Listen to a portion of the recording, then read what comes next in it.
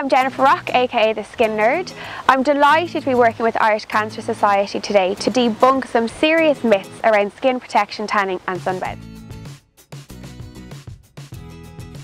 This is a big fat myth. Figures show that in 2013 almost 6,000 men were diagnosed with skin cancer compared to just under 5,000 women. Skin cancer represents 29% of all cancers in women and 31% of all cancer cases in men. So it's pretty clear it is not a female-only issue. By 2040, it is estimated that there will be 13,000 females diagnosed and over 20,000 males. So all men out there, you need to look after your skin and make sure it's protected, especially if you work outdoors or play lots of sports outside.